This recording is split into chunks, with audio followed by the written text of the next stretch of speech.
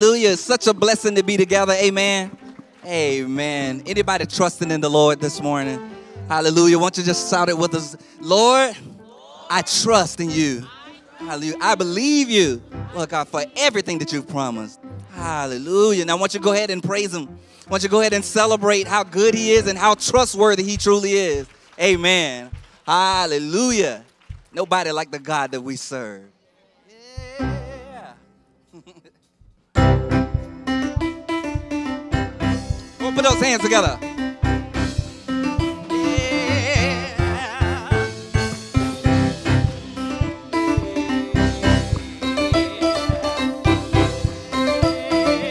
With the Jehovah, you say, I trust. Say, I trust in you. In you. Sing. Oh Lord, Jehovah, you. I trust. I trust in you. Say, I believe. Say. I believe you. I trust. Say, I trust in you. In you. Say, oh Lord, Jehovah, you. I trust. I trust in you. Say, I believe. I believe. What do you believe, I believe you are the God of miracles. You are the God. You are the God of wonders. You are the God of powerful. I believe. Yes, I do. I believe. I believe. Yes, I do. I believe. I believe. Yes, I do. I believe. I believe. I believe. I believe. I believe. I want you to celebrate right there. Hallelujah. Yeah. Say, Jehovah. Jehovah, you. Say, I trust you. I trust in you. Oh Lord. Oh Lord, Jehovah, you. Shout, I trust in you. I trust in you. Somebody shout, I believe. Say, I believe you. I trust you. I trust Say, in you. shout, oh Lord. Oh Lord, Jehovah, you. I trust in you. I trust in you. Somebody shout, I believe. I believe. You are the God. You are the God of miracles. Anybody believe that? You are the God of wonders. You are the God of powerful. I believe. Yes, I do. I believe. I believe. Yes, I do. I believe. I believe. Yes, I do. I believe. I believe. I believe. I believe. Yeah. So what we're going to do, y'all, because we believe in his promises, we can say bye-bye to the pain and the sorrow of the past. Amen. It has no hold on us. Amen. Amen. Yeah. Come on, lift your voice and sing. So long, bye-bye. So long, bye-bye. Stay with me. Goodbye to my pain and my sorrow. So long, bye-bye. Yeah. Everybody sing. So long, bye-bye. Yeah. So long, bye-bye. What are you waving goodbye to? Say. Goodbye to my pain and my sorrow. So long, bye-bye. Yeah. So long, bye-bye. You ain't welcome So here. long, bye-bye. The King of Kings is Goodbye here. to my pain and my sorrow.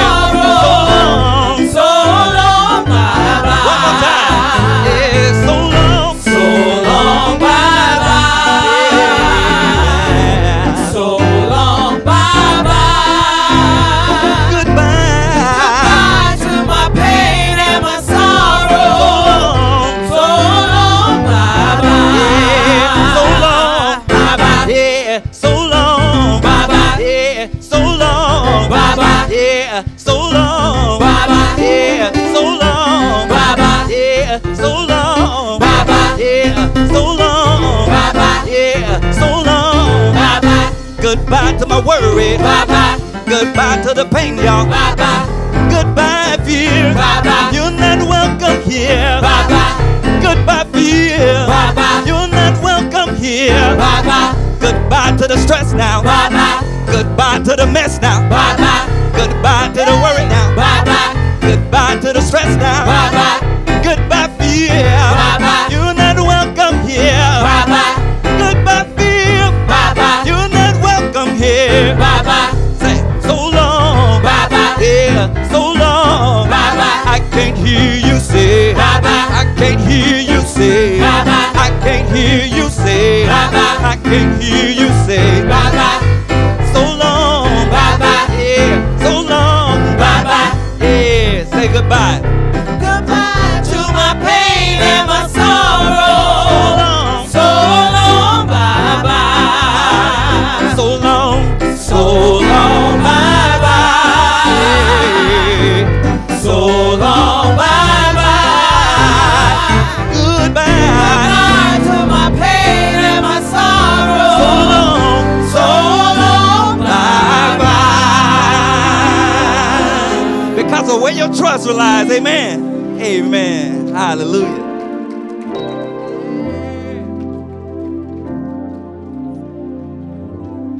Bye-bye.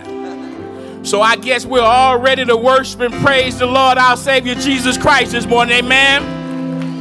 Come on now. Come on now. That don't sound like somebody that's not ready to praise him this morning. Amen.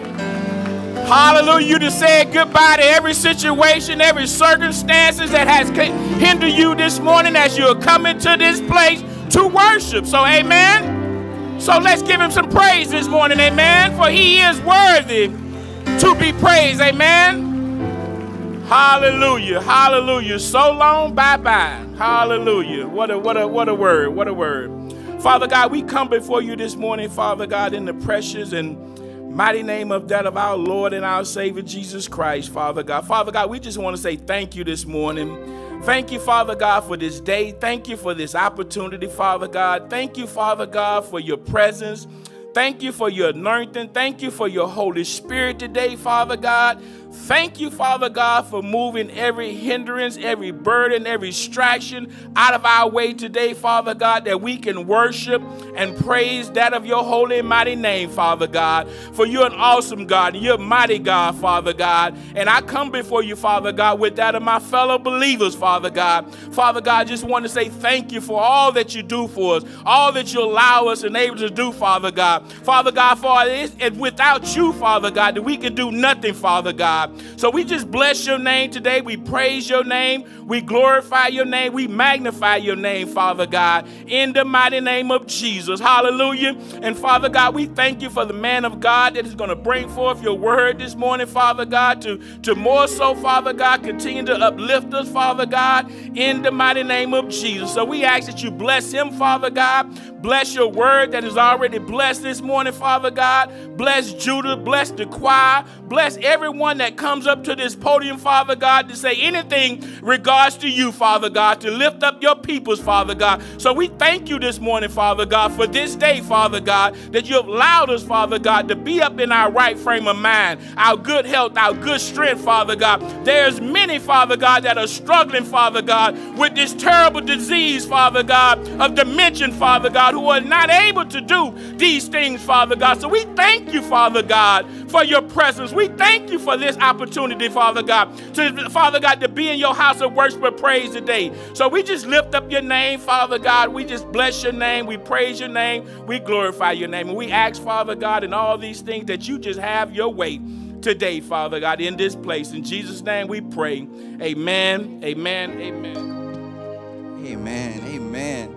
With all that's going on around us, it's important for us to remember where victory belongs.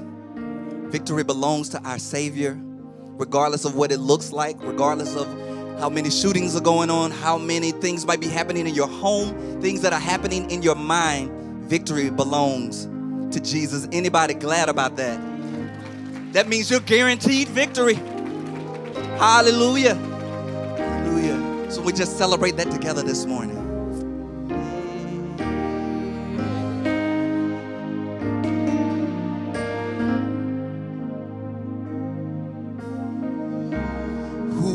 can stand against the Lord?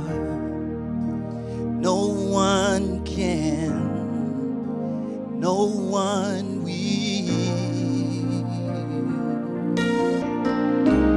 Who can stand against our King? No one can. No one will. Sing,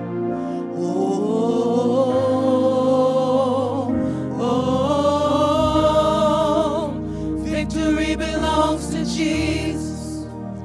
Victory belongs to Him.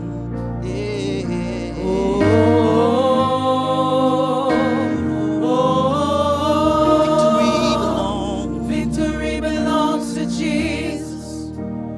Victory belongs to Him. say, who can stand? Who can stand against the Lord? No one can. No one will. Who can stand? Who can stand against the King? Nobody can. No one can. No one will. No one will.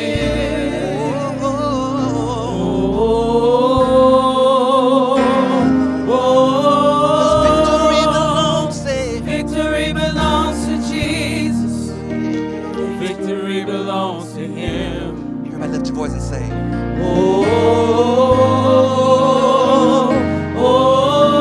victory belongs to Victory belongs to I'm Jesus. so glad to know. Victory belongs to Him.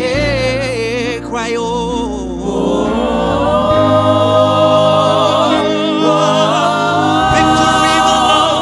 Victory belongs to Jesus. Victory belongs to I Him. don't have to worry no more. 'Cause victory belongs to Victory belongs to Jesus. Yeah. Victory belongs to Him. So I lean on Him because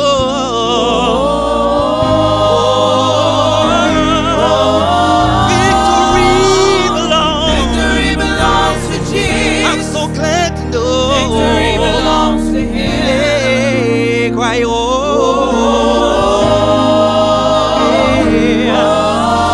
victory belongs to Victory belongs to Jesus. Victory belongs to Him. So we put our trust in you. Hallelujah. And we put our hope in you because you will say, you will Deliver. You're a provider. You're a provider. I find my victory. I find my victory in you. Forever we're victorious. Forever victorious. Forever we win.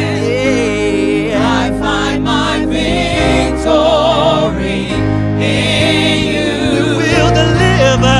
You will deliver. You're a provider, Lord. You're a I provider. find my victory. I find my victory in you. Forever victorious.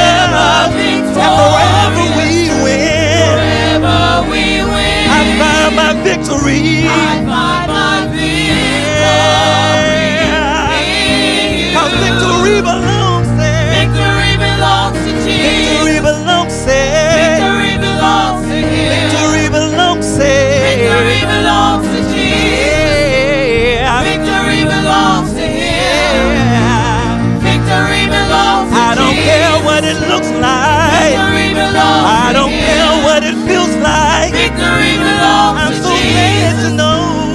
Victory belongs to Him. Victory belongs there. Victory belongs to Jesus. Victory belongs there. Victory belongs to Him. Victory belongs there. Victory belongs to Jesus. Yeah. Victory belongs to Him. Yeah. Victory belongs to So lean and depend on Him. Victory belongs to Give your Him. total trust to Him. Victory belongs to Jesus. Yeah. Victory belongs to Him. Oh.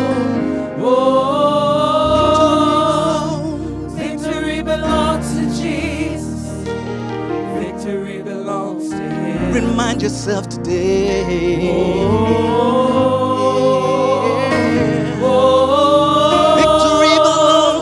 Victory belongs to Jesus.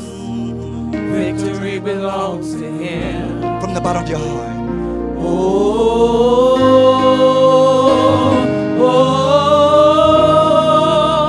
Victory belongs to Jesus. Victory belongs to Him.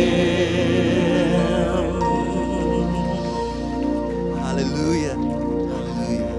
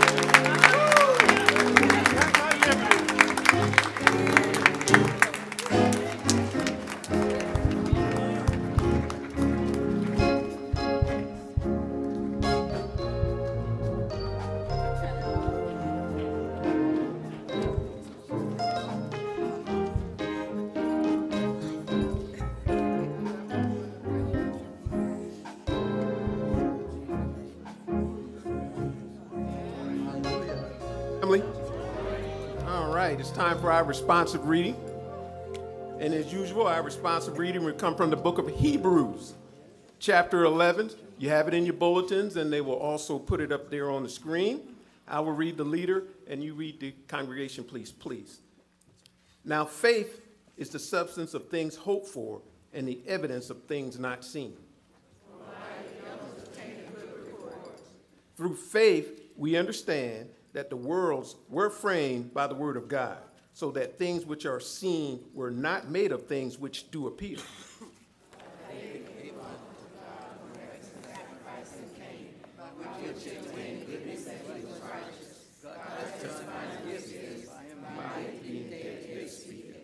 Altogether, but without faith it is impossible to please him. For he that cometh to God must believe that he is, and that he is a rewarder of them that diligently seek him. Thank you.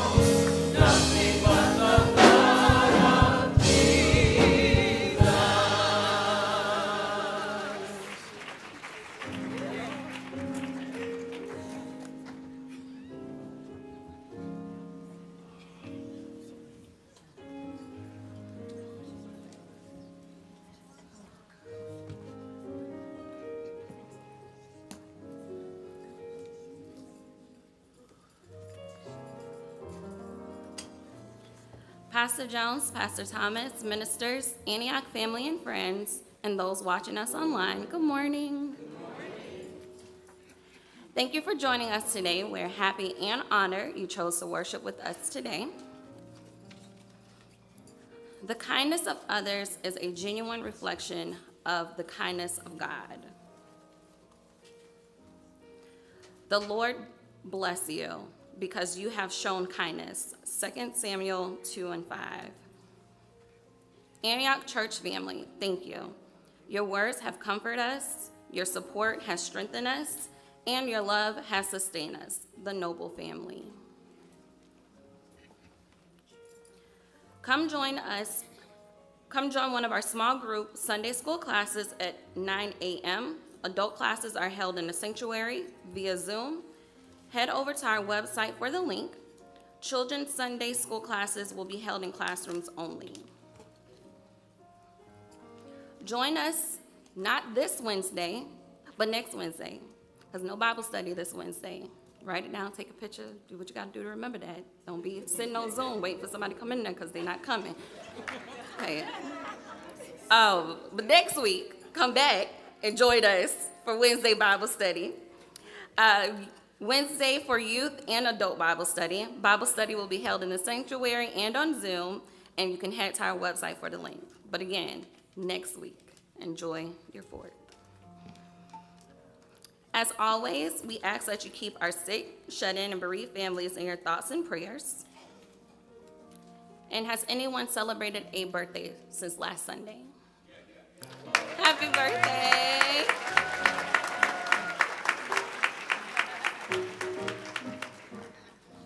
How about any anniversaries? Okay, they coming. Okay. God in the works with that, God in the works, okay. Don't forget to like us on Facebook and subscribe to our YouTube channel at AMBC Oviedo. And do we have any visitors with us today? If so, please stand so our ushers can give you a visitor's card.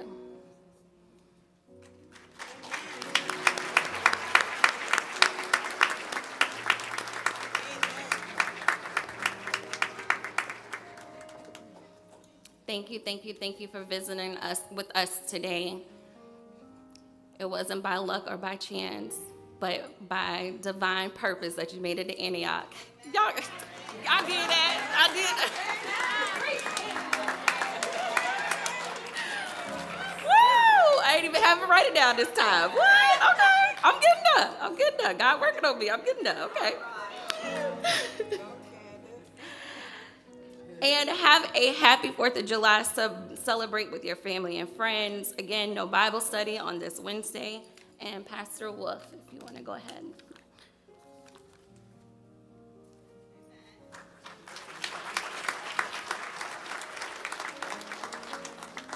Amen. Good morning, everybody. Amen. I'm not coming up here to rap today. Amen. I heard the claps going. I wasn't having. Amen. But I just wanted to, while we're doing the announcements, to just bring your attention to a couple of important announcements regarding the youth ministry. We've been, as you know, meeting on Sunday mornings in a separate worship setting. And we've been praying, we've been researching, we survey, and we meet with Pastor, and we evaluate how things are going, what we could do different. And so I'm going to start with the K through 5 group just to keep us on task. So we have some good problems. Can you say good problems? So good problems are with our young people. In that group, they're expanding sometimes where we experienced on Sunday that we didn't have the capacity to fit them in the classroom because we had the fellowship hall being used by the middle and high school group. So we didn't want to have to turn any young people away from attending that worship service because we didn't have the room. So what we see that will work out for them, we're going to not have the middle and high school in a separate worship service on Sunday mornings to allow the children's church to move back into the fellowship hall where they'll have room for every young person in that age group to be able to attend that worship service. And you'll be able to be here in the sanctuary, and the middle and high school group will meet here as well. And we want them, as they were before COVID, serving in the sanctuary, and the choir, and the ushers, and the media. We want you young people serving. Amen. You are the church now, and you'll continue to set the standard and precedence for the church to come. Amen. So with that in mind, as Sister Candace said, not this Wednesday. We won't be here this Wednesday, but for all our middle and high school, Wednesday is a big time for you to come together. That's when we fellowship. We can have a more open environment of interactions and activities, and still, above all, give you the Word of God. So we're encouraging you to come out on Wednesday night, 1 hour, one day out of the week. Be here and support. This is your ministry. We're encouraging you, parents, to bring them out, get them out, just to make sure that they're here on Wednesday nights. And we are putting together and working on activities. We want to have worship services for the young people. You know, we usually do a kickoff event in the beginning of the year. We had to hold back this year because things were not quite yet in place. So now we have an event center down there. Amen. The world has a statement. They say we ain't turned down for what? We're not turning down for Jesus either. We're going to turn up for Jesus. Amen.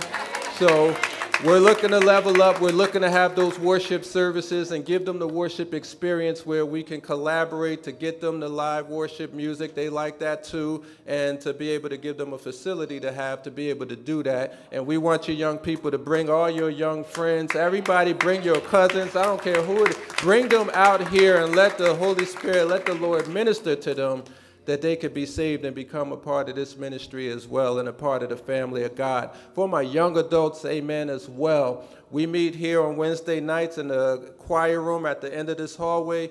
We are filling that room up. If we got to switch us and move the youth back into the choir room and we take over the fellowship hall on Wednesday night, wherever we got to do to meet the demand, but we are growing in there. I'm encouraging you young adults, come and enjoy. We are in a time we call in the pivot. This is a pivotal stage in your life. You want to come in and find a ministry that's going to minister to you on relevant issues in the times that you're living in to help you navigate to this next phase of your life. We encourage you to be here on Wednesday night. We have service projects. We have fellowship outings to get together. We are excited. We are just ramping up. We're revving up and looking to move forward. So we just wanted to bring your attention to that. The young people, you will be here every Sunday, except for third Sunday. There's no nursery, no youth services. We worship as a family on third Sundays.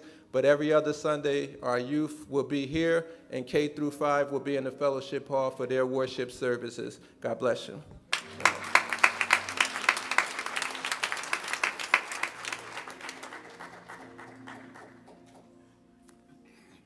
Morning. It's offering time. As I look around the congregation, I'm so happy because I see most people I know. You know, when you get to a church or you get to a situation, you see people you know, maybe not by name, but I've seen you, and I think you guys have seen all of us. Our choir is doing their thing. Is that Ariana, the little one right there? Boy, she was up there just singing up something. And that little guy there, I don't know him, but we're going to call him Rambo. Rambo and Ariana, boy, they were singing. Guys, the enthusiasm that they show is what the enthusiasm that we need to show, okay? We need to fill up this church, so I'm giving you guys some homework. Bring somebody next Sunday. We're going to fill up the church. I want to see the overflow filled up because the pastors, they're going to have some stuff to talk to us about. So, again, like I said, this is offering time. There are many ways that we offer. We got our musicians that we're so proud of and just doing a really good job with us. And just really the choir, I want to see the choir stand filled with this choir and men. I don't care if you can't sing. You can come with us because we can't sing. So y'all come up there. We're going to fill this thing up, okay? All right. This is offering time. We have a couple of different ways you can give your offering. It's right at the door. You have the envelope, and we got an app of some sort that we do. What is it called, Janine? She's shaking her head. So y'all know how to do it better than I do because she does mine for me. So, all right, so this is our offering time. Lord, we thank you so much for this opportunity to always come together and be able to offer to you our talents, our meager funds, and our whatever we have that we want to give. But the most important thing, God, we put in our hearts and our minds that we really, really, really need to come to the decision that we are going to give. We thank you so much for all that you do. We appreciate you. We love you. And Lord, we praise your name. Pray in thy name. Amen.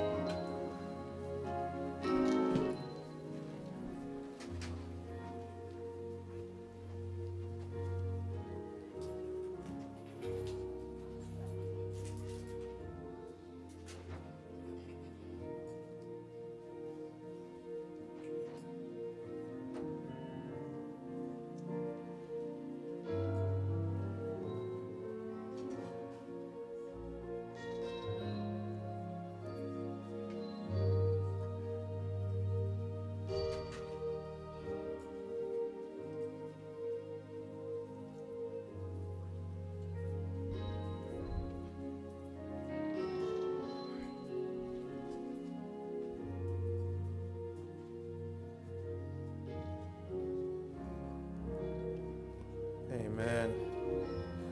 Amen. Let the church say amen again. Amen. We want the anointing to fall on us as we are getting ready to hear from heaven. There were a couple of video announcements that were to play. I didn't want to throw off the order of the service too much with having them play later on. Just we'll be out after service in the front. For the Covenant House, we are taking collections. It's a homeless shelter for young adults and their children. Please see us if you want to bring something. Next Sunday will be the deadline to do so. And we'll be outside out front in the parking lot as well, where Sister Mia will be finalizing the registrations for the Jews in Christ kickoff event for the young adult ladies as well. Amen? Amen. Let's approach the God's word, and as we get ready to hear from heaven and from the man of God, the scripture reading is going to come from the Gospel of Mark, chapter 5. And we'll be at verses 18 through 20. The Gospel of Mark, chapter 5, verses 18 through 20. And it reads, "And when he was come into the ship, he that had been possessed with the devil prayed him that he might be with them. Howbeit, Jesus suffered him not, but saith unto him, Go home to thy friends, and tell them how great things the Lord hath done for thee, and have had compassion on thee.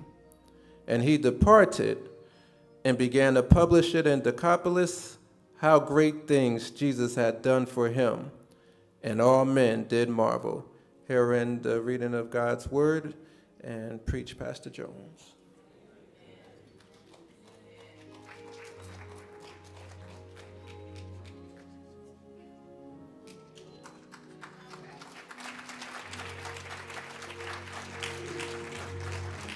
You may be seated. You may be seated.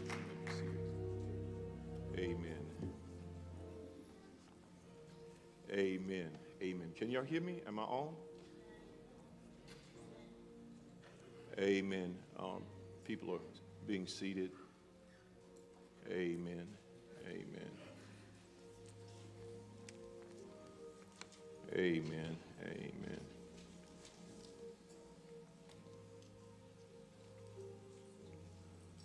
Some good seats up front. Good seats up front.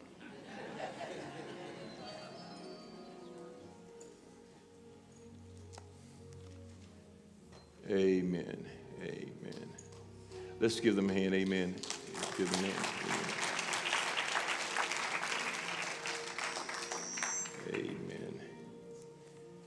Amen. Remember now, Wednesday night, there will be no Bible study on Wednesday night. Amen.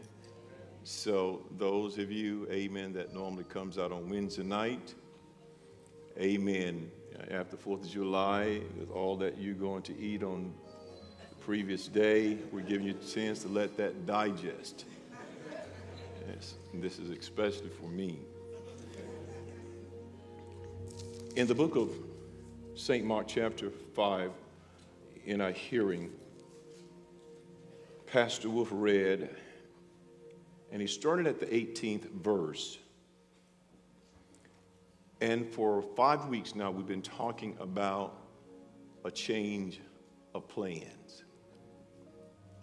Today, I seek to finish up this series today. I want to thank God for Sister Lovely Beeman, who preached for us on Father's Day. Amen. I don't know if he's here. And then Pastor Thomas preached for us on last Sunday. Amen. He is with his daughters, amen, for this week. Amen. This whole sermon series has been centered around evangelism. In the light of what's going on in the country and around the world, I think this is a very important topic of evangelism. I believe the Lord is coming back. There's too much going on for him not to come back. There's too much going on for him not to come back. What is happening in the country, what's happening around the world It's not by luck and by chance. Everything is working as God has so planned it. Amen. But in reading that particular verse, Pastor Wolf read in our hearing, we started at verse 18, but you know the context. The context is who's talking, what seems to be happening, and what seems to be going on, where is the setting was. And we talked about how Jesus had came from Galilee, traveling to this region where there was a man that was in these tombs. And the Bible says that this man was in these tombs. He was isolated from his family, from his friends, and he was in a bad place in his life. And today I have a subtopic. My subtopic is today, taking the gospel to the home front. Taking the gospel to the home front. And the most difficult people, amen, to reach effectively with the gospel is people that are family members and people that know us very well. Come on, talk to me, somebody. I'm going to try to be as calm as I can, but I want you to know that I have some people and you have some people that need to know what we know about the Lord. They need to know why you get up on Sunday mornings and why are you so excited about the Lord, excited about the Word of God, and why would you come out and want to be among Christian people? And for those of you that's online, we want to say to you too, we appreciate you being with us every Sunday. We appreciate you. We don't take your presence with us for granted. And for those who are just can't get it yet, just don't plan to come back for a while. There are even churches and pastors who have determined that they won't do it like this any longer. I've talked to pastors who have determined that they're just going to be doing it online.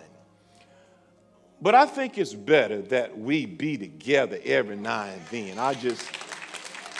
Because there's sometimes you just need a hug. Sometimes you need to be around. I'm just talking. I'm trying to mess with nobody. But sometimes you want to be around somebody. And this man was in this tomb. The Bible don't tell us how long he was in these tombs, or he was in these tombs isolated from his families and friends, or whatever he got him there. I don't know what got him. I don't know what he got involved in. Sometimes we get involved in things that presses us or move us or force us into places we never intended. Come on, y'all. I don't think this man intended to be in the tombs. I don't think he intended to be there by himself in these tombs cutting himself. I don't think but many of us get into things in life that put us in places we never intended. Amen. Now, Jesus said in the text, because I said earlier that it's hard to preach or talk effectively to people in your house because they see you as, when I go in Midway and I go to Sanford, people see me as Charles.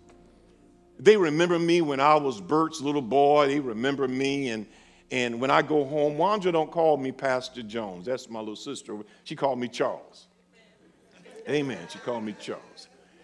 When I go home, if I'm doing well, if I'm doing good, if I'm a good boy, Joyce would call me Babe. Oh, shut up. Amen. Now, if she called me Charles,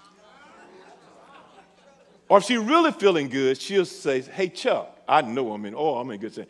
But when she says Charles, I always ask her now because I got so accustomed to being called Babe.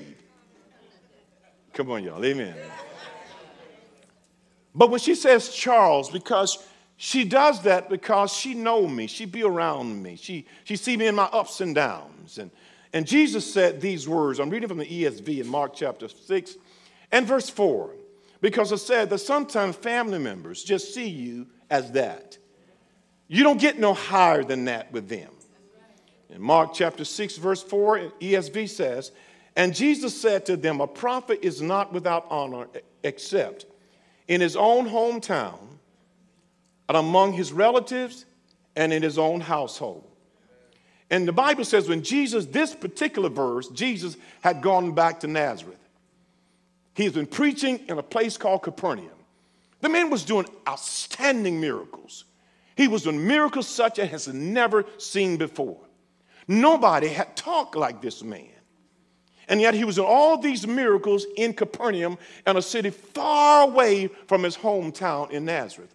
They remember him as being just a carpenter's son. They remember walking around with Joseph and fixing things and fixing chairs and working on people's homes. And that's as far as they got to know him. Those are his home folks. But now they're getting word that this same boy that was Joseph's son and Mary's son is now doing miracles, and also he's claiming to be the promised Messiah of Israel. This is very disturbing, and his hometown folks want to see, is this really true about the boy we remember walking the dusty streets of Nazareth? So he go back home. He get back home, and everybody's eyes must have been locked to him so they can see a miracle by this person that used to fix their furniture, that used to fix some of their plumbing in the house. I don't know what he did, but all I know, they knew he was a good reader. They knew he was a popular. They knew that he carried himself with a lot of dignity. They knew that it was something about him, but they never thought that he would become the Messiah, or even claim to be the Messiah, because they thought he was coming from some royal family somewhere. Little did they know that the very Messiah of Israel had grown up on the dusty street in the despised city of Nazareth. His mother never said a word. Joseph never gave mention of it. And yet this young man was walking among them, and he was doing some awesome things in Capernaum, and they heard about this, waiting for him to get home. Now he shows up in his hometown. You could have bet that when he picked the Bible up, he got there. Normally his custom was he would go into, and it was Jewish custom that you'll find a young boy to always be a reader sometimes in the synagogue as a means of training them. Jesus must have, Sister Mobley, amen, must have gone to what they call, or we call, Sunday school. He was active in that. So when he read, it was no big thing, but he got a passage of scripture and he began to read about this particular verse of scripture, and he says this scripture were referring to him. Now they get offended by him saying, this scripture is fulfilled in your hearing. He was all but saying that the scripture he read was a prophetic word that's saying that this word has something to do with you. We remember your daddy. Come on, Pastor. Can I talk to somebody here? Now Jesus there, and the Bible says in this text, and Jesus said unto them, a prophet is not without honor except in his hometown and among his relatives and in his own household. And he could not do, here it is, verse 5, he could not do mighty works there except to lay hands on a very few sick people and heal them. And he marveled because of the unbelief. Notice, he could not do the miracles because of unbelief. And the reason why God can't do great things in some of our lives is not because he don't want to, it's because your faith is the key by which he can do them. So not that God don't want to, he can't. Not because he don't have the ability to do it, because your faith, the Bible says, without faith, it's impossible to please him. You got to believe something that you can't see. You got to believe something you can't hear. You got to believe something you can't touch. Faith is, somebody said, the substance of things hoped for and the evidence of things not seen. God loves somebody who can believe him when all the circumstances around you speak otherwise. Because in that way, you can't get the credit and I can't get the credit for what God is doing. Preach, Pastor. Amen, somebody. We are going to see Jesus tell this man after he gets out the boat, Pastor Wolf, you read, after he gets out the boat, the very people he tell him to go to, when this man has been isolated, this man has been ill-treated, has been put chains, has been put on his arms by those of whom that he grew up around. They were afraid of him. They were talking about him, may have been putting their family down. And now when he says to Jesus, let me go with you after Jesus delivered him, Jesus said, go home. I don't want to go there because I remember my uncle was the one that told them that I was crazy. He says, go home to your own people, among the people that you grew up with. You know, You know, sometimes when I go to Midway, come on, somebody. Come on, somebody. Come on. When I go to Midway, sometimes I purposely ride the streets of Midway. And sometimes I look at what Midway has become. There used to be a time in Midway on Sunday mornings, it was sacred. Come on, somebody. Amen, somebody. When people went to church, and if you didn't go to church, you didn't talk loud in the neighborhood. You didn't go fishing on Sunday mornings. If you wasn't saved, there was something sacred about it. But when I go to Midway now, we got a generation of people that don't know the Lord. We're growing up in a nation, in a place where the next generation don't know anything about God and they don't care. Preach, Jones, amen, somebody. I'm just trying to stick to what I'm talking about, a change of plans. Jesus get there with this man. The Bible says a prophet is not without honor except in his own hometown, among his own relatives, and in his own household.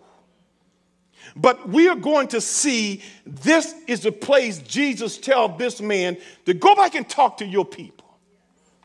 When I talk to my little brother Ronner and Larry, some of my cousins, they all see me as Charles. Some of y'all see me as Pastor Jones. But with them, I'm just Charles. Come on, somebody. They don't give me no title when they call me. They don't respect me like some of y'all respect me. They see me as Charles. Come on, y'all. And what I do too, so I won't get too high on myself, I go to Midway and I eat in the yard like I used to eat. Come on, somebody. Because sometimes when we get to a certain place in life, we forget where we came from. Can I talk to somebody?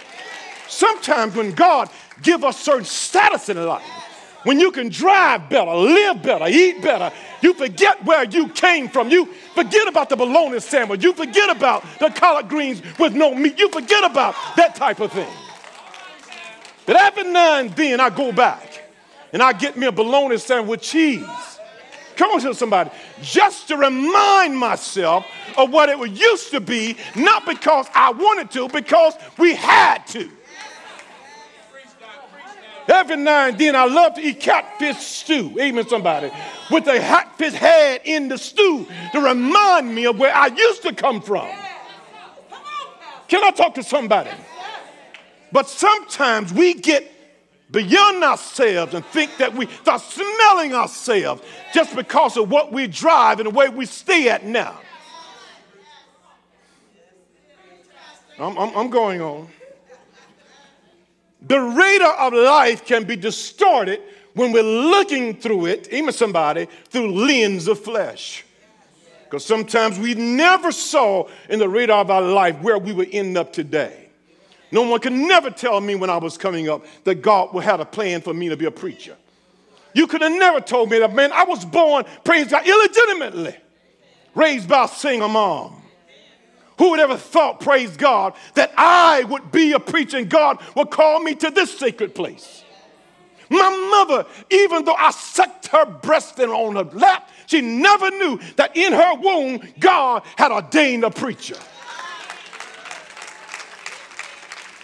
So I'm saying to you, I don't care what people say about you. I don't care what they think about you. They don't know your story until God let them read a verse or two.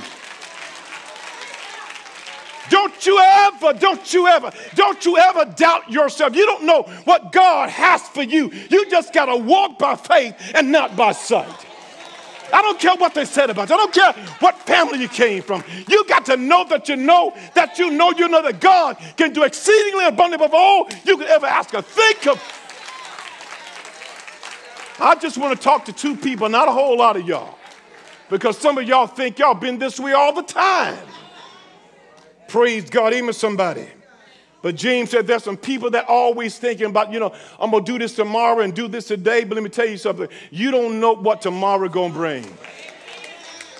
You better count your blessing day. You may make plans to do something, but God said, listen, I'll change your plans. There are people right now that may be making plans to do something right now, but God said, when you get all your plans together, I got something for you because I can cause your plans to change. Preach, Pastor Jones. Amen, somebody. I'm just talking about what I'm talking about. I'm just talking about it now. How most of us lived lives that seldom included. Sometimes we make decisions in our life that never included God. I'm the only one in this place has ever did something in my life. Even the radar of life said I wouldn't be here. I just didn't have no time to talk to no God. I wasn't around people that talk about God all the time. And I made decisions. I made decisions that did not include God because I didn't think he cared. In fact, I didn't know whether or not he was real or not. All I know what my grandmama talked about. Come on, somebody. So I made many of my plans and didn't include him because I didn't know just how real he was. Preach, Pastor Jones. But most of us have never included him. And some of the decisions that we made still to this day have lingering thoughts of regrets because we never sought God. Lingering thoughts of regrets because you said, if I would have known what I know now, if I would have knew some things, some decisions that I made back then, the lingering thoughts of regrets have hit me because if I knew what I know now, there were some things I'd have prayed about relationships. I'd have prayed about career choices. Come on, somebody. I'd have prayed about a whole lot of stuff if I had known what I know now. This is why we must preach with passion before people, because people sit around and they don't know that God says, listen, if you acknowledge, come on, somebody. I just wish somebody. Here in Proverbs chapter 3 and verse 5 says these words. Oh, y'all, I just wish I had known what I know now. Praise God. The word says in Proverbs chapter 3 and verse 5, it says, trust in the Lord with some of your heart. Whoa. Trust, the word, the Hebrew meaning for that word trust means to lie extended on the ground. It's a word in which when we talk to God, we're in a posture of worship. That word trust is a word that means to lie extended, prostrate in the Lord with some of our heart. Lean not. That word means to rely or depend on. Come on, somebody. Depend thy own understanding. I don't care how many degrees you got. I don't care how smart you think you are. There's some things in life you just don't know. You can cross all your T's and dot all your I's. There's some things in life you don't have a handle on.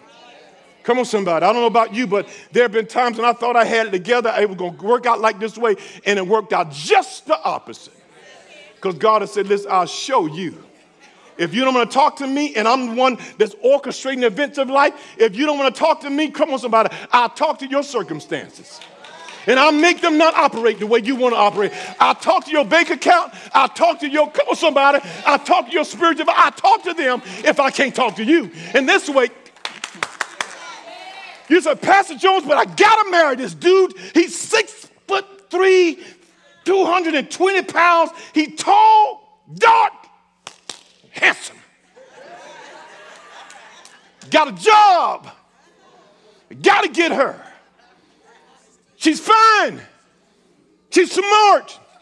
She got a degree. Her family got pedigree. Got to marry this girl. Mr. Mona married Jason. I'm marry Abby.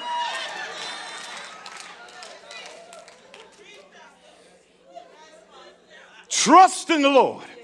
He says, in all of thy ways, acknowledge. The word acknowledge, the word means to announce to.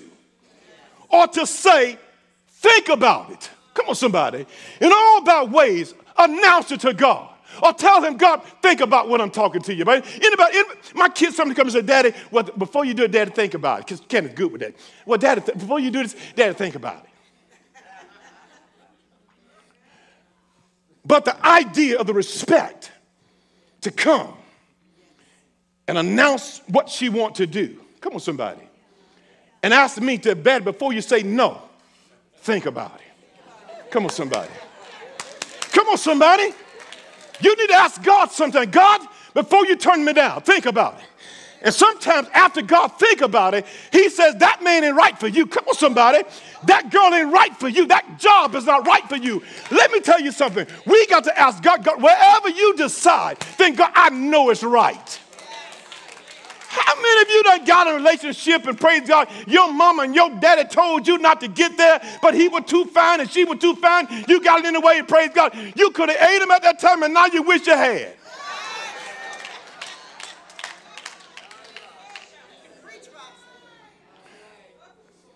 I'm just talking about what I'm talking about. And let us be honest. Our faith in God today would prevented us, the faith we got today, would have prevented us from getting involved with things and people that we mess with right now. If I had our faith in God, there'd be some people I would not even talk to them. The faith I have in God today, there's some things I got involved with, Mike, praise God, I would not have got involved in it. Not with the faith I have today in God. Preach, Pastor Jones, amen, somebody. I thank God when I wasn't seeking him, God was seeking me. Come on, somebody. God knew me. God knew that there was not good in me, but God said, I'm going to put some good in it. And that's why, praise God, when I come to church, I ain't playing no games. And I ain't got time for no church stuff. Because this thing is real. I know what God has done in my life. When I come to this campus, I laugh, I talk, but praise God, I ain't playing no games. Why? Because God saved me out of a terrible place in my life. And God has honored me too, praise God. He's honored me. Praise God. And if you honor God, God honor. Let me tell you something. If you take care of your God's house, he'll take care of yours. Are y'all hearing me? So whatever you do from this point on, you make sure, I don't care what it is, acknowledge God. Say, God, I want to worship. God, should I do this or not? Should I go here? Should I get myself in the line? Look, when you do that, God will get in your way. And God said, listen, if that joker ain't right, Mama, I don't want to hear this. God will make that joker act crazy. You say, what? Huh? God will make him act crazy and make you leave him alone. Have you ever had somebody walked off from y'all? And you had it all in. You was all in. And you come to find out you thought they was all in. They wasn't all in. I told y'all one time, praise God, I was dating this girl in high school. Praise God, and she was all in. Come on, somebody. And she thought I was all in. And every time I'll be with her, I'll be looking at other girls. So she called my mama one day. She said, Bert, every time I'm with Charles, he always looking at other girl. My mama said, I'm going to tell you something. The next time he look at another girl when you with him, I want you to blind him. So I went on doing what I always did. Praise God. I was looking. Praise God. We were down in Lover's Lane, in some of the high school in Lover's Lane. And praise God, I seen a pretty girl walk by, and all of a sudden I started seeing stars.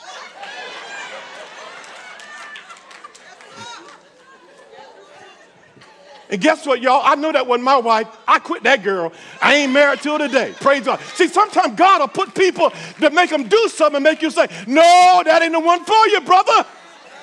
So when that girl slapped me like that, I know I don't want to wake up to slap every day. I'm just saying.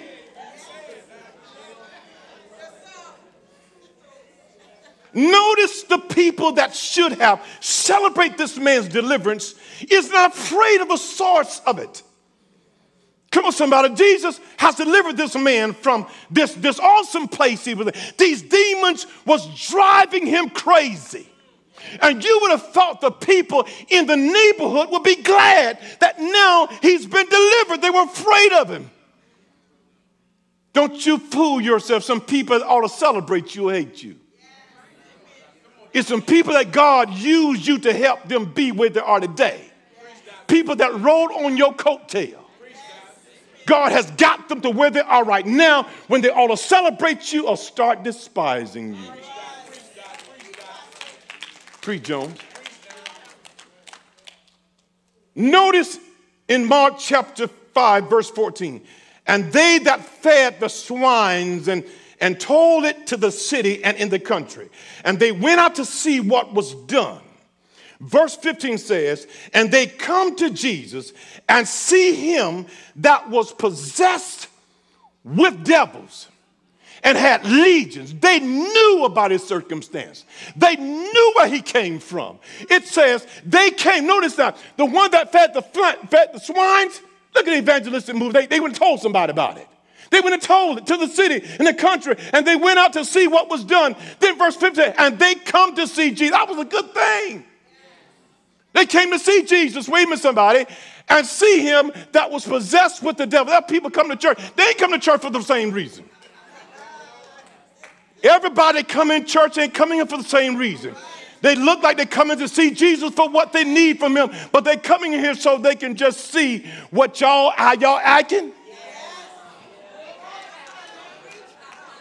They came to Jesus and they come to see the man that possessed. Because sometimes people use you as a circus.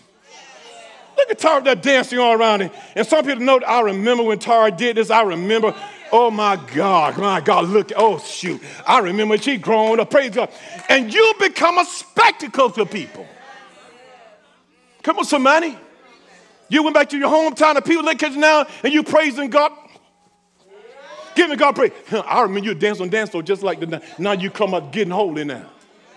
They came to see not only Jesus, but they came also to see the man. Come on, somebody.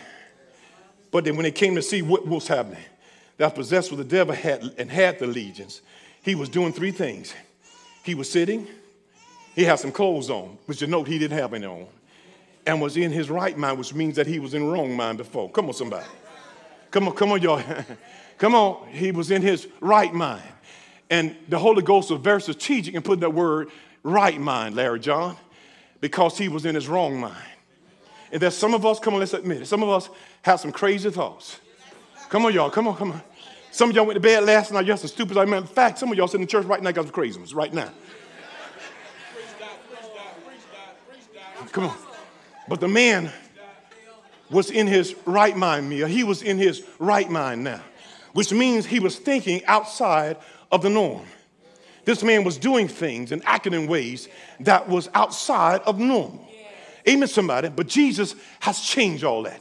They come out and see him, say, wait a minute, somebody. They get out there and they came to Jesus, looking at Jesus and looking at this man and saying, wait a minute, he's sitting because, the reason the Holy Ghost put sitting up there, because sitting speaks of something. Come on, somebody. Sitting denotes a place of rest. This man was cutting himself. So sitting, now notice this man was always running around cutting himself. But the Bible says when they came there, they found the man sitting. A place of rest. Come on, somebody. A place of rest. And not only was he sitting, but the Bible says he had some clothes on that denotes a place of security. He had no security. But now he's sitting in a place of rest. He got clothes on. Now that talk a place of security, he didn't have all of that because he didn't know from one day to the next what was going on. These demons were driving him crazy. There's another thing too. He was in his right mind, denotes a place of peace. Come on, somebody. Anybody had your mind going all over the place? I'm going to talk to two people that going to, let's be serious. There are times when we're sleeping at night, your mind be all over the place. You can't sleep. Come on, somebody. Amen, somebody. You're thinking about everything but you can't sleep. You can't rest. Your mind is all over the place. I've had to get up some nights and rebuke my thoughts. Come on, somebody. I had to get up some nights and say, I don't want to think about that right now. Because not only your own mind, but Satan has access to our thoughts. He'll put thoughts in your mind, have you concentrating on them. You can't even rest because he keeps saying, remember this, you got to do this. They mad at you, them mad at you. What you going to do? In this house today, there's some people in this house right now has been experiencing that right now. You got no peace. You got no rest. But I'm telling you, my man, his name is Jesus.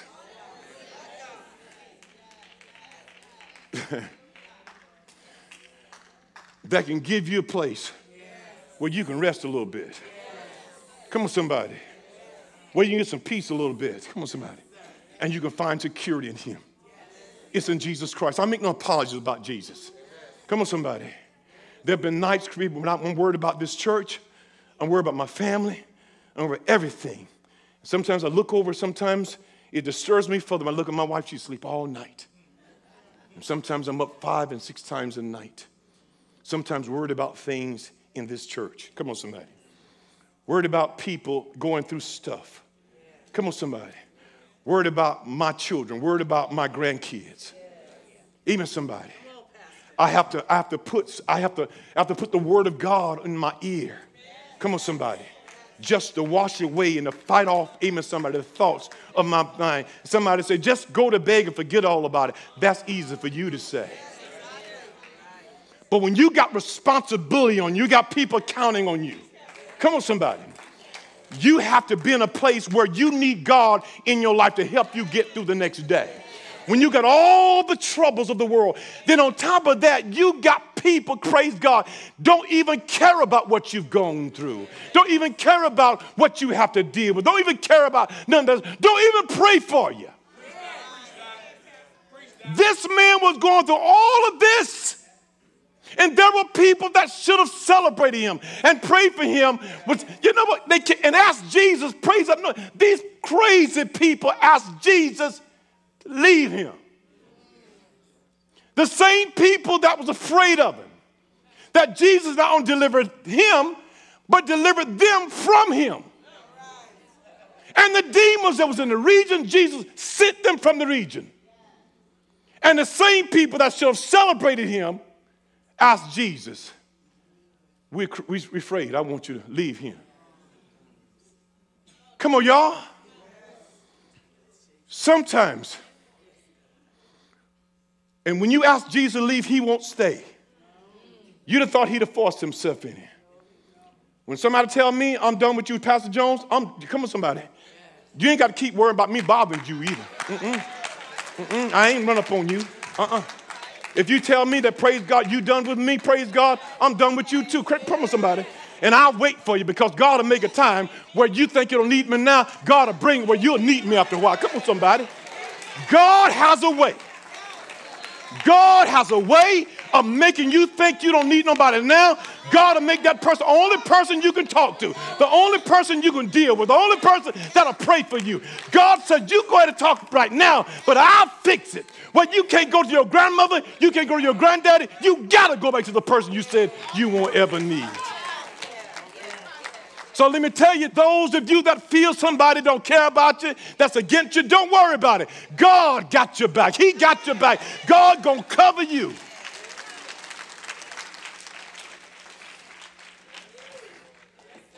I'll say, you better come and give me some music. But while he's doing that, can I say something to you? We must see people as a valuable asset, Sister Montgomery. Investing in people. Come on, somebody. We got to start investing in people. Because some of you are going to have a whole bunch of money going to go and you're going to die and leave all your little old money in the bank.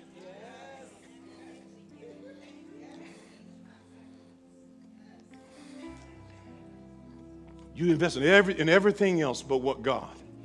People are so valuable. Ourselves, they were so valuable that the God of heaven, they were so valuable that God himself said, I know what I'm going to do. I'm going to go now. But I can see the angels saying, but God, you can't do that. I'm going to go now. And I'm going to clothe myself in what they're clothed with. Find me a woman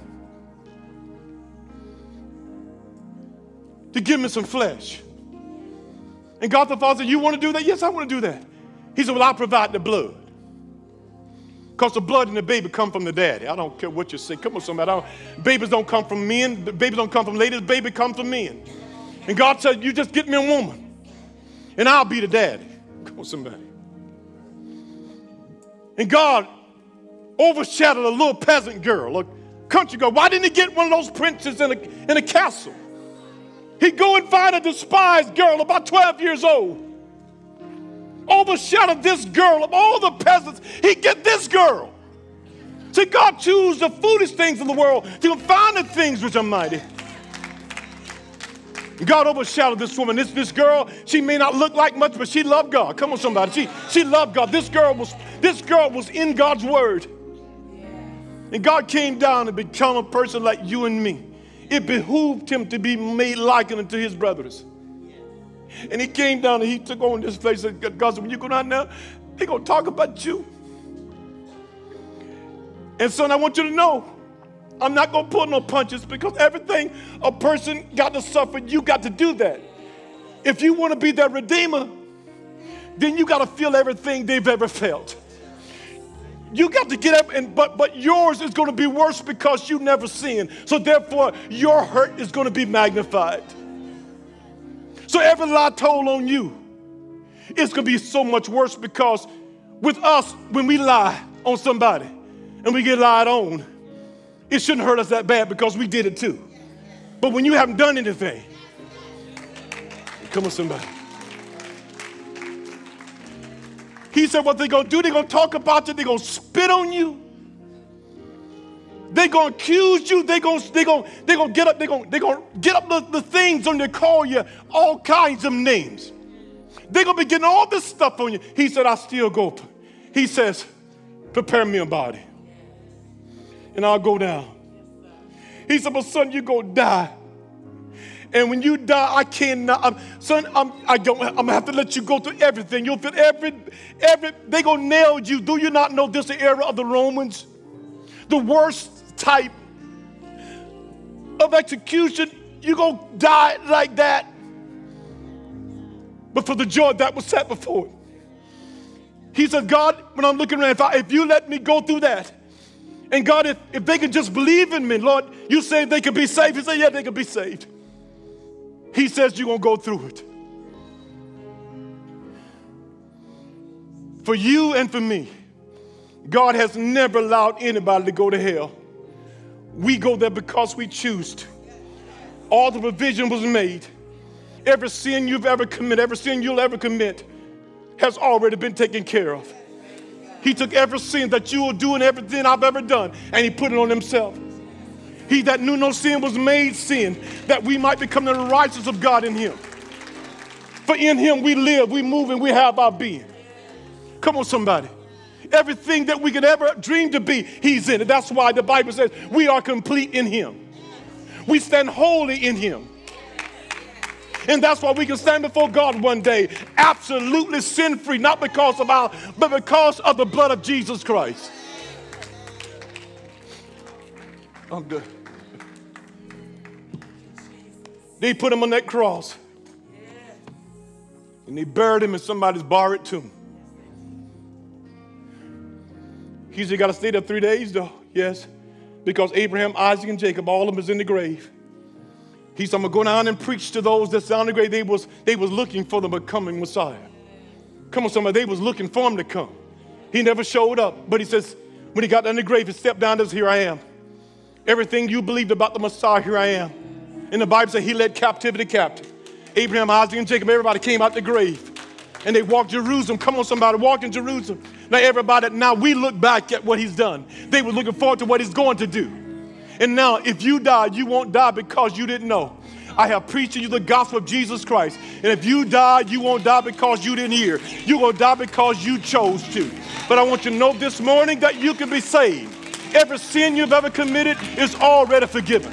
Everybody standing on your feet. Everybody standing on your feet. And the Bible said God raised him from the dead. One of my counselors are coming. One of my counselors are coming. If there's somebody here, somebody that's online, write us and let us know. So, Pastor Jones, I heard you.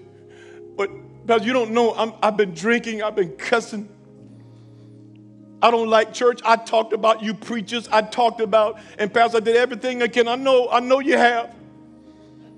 But that's okay. You didn't catch Jesus by surprise. I want you to know as I look at you from this screen, God loves you. He loves you. I don't care how much drink, I don't care how much drug. He can break your drug addiction. He can break your alcohol addiction. He can break your sexual. He can break all of it. You just put your trust and write us and let us know. Write us and let us know. And somebody pray with you. Now, if there's somebody, I want all heads bowed and all eyes closed. And I want us to pray this prayer together. Whether you're saved or unsaved, pray this prayer. Say, Father, in Jesus' name, I thank you so much for caring when I didn't. I thank you that, Lord, I understand this is not just some religious gathering. This is the time we get to hear the good news. That man that we preached about, he went and he published it to all of the people that rejected him. And God, now, I accept Jesus Christ as my Savior and my Lord. Forgive me for every sin I've ever done, whether I've thought about it or whether I committed it. I'm sorry. And I accept the Lord Jesus Christ as my Savior and my Lord. And by faith, I believe I'm saved. I'm saved. And I rejoice in it right now in Jesus' name. Amen. If you prayed that prayer for the first time in your life, when we was coming as Baptists, they tell us come shake a preacher's hand, but they never told us what to do to be saved. You don't have to change, you don't have to stop smoking, stop drinking. It's just doing what we just did. Confess Jesus Christ, and you're saved right now, I guarantee. If you die this next moment, you're going to heaven if you prayed that prayer. If you're here today, have prayed that prayer for the first time, everybody Jesus called, he called in public. Are you here today? Are you here today? Come out and say, I just prayed this prayer for the first time, and I meant it. Are you here today? I'm going to make this assumption then, that everybody in here has already prayed that prayer and you're saved. And I rejoice in knowing that if the rapture happened tomorrow, today, I'm going to see all of you in heaven. Is that right? Let's give the Lord a hand. Amen. God bless you. God bless you.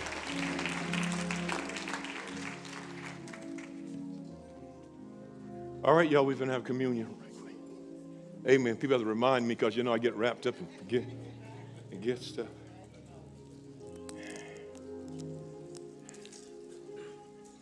We do this on the first Sunday of every month.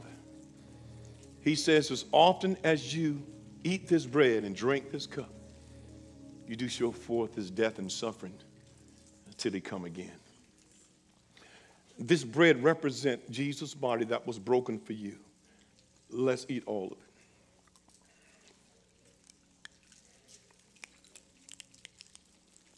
This wine that represents the shed blood of the Lord Jesus Christ that was shed for the remission of sins. Let's drink all of it.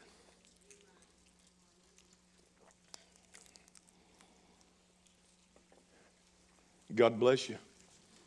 Enjoy your fourth. Rick, I see you. Good to see you, bro.